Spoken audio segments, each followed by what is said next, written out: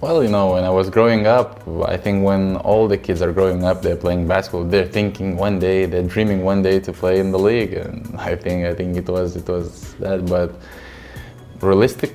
being realistic, probably last season or 2 seasons ago, where we started playing a bit better and better in Europe, and I was a more important player. Maybe then I felt, but I think the break point was in 2014, where we played semi-final against national team of United States, and then I played against them, and I saw that they're great players, you know, amazing athletes, but they're also humans, and it's possible to play against them.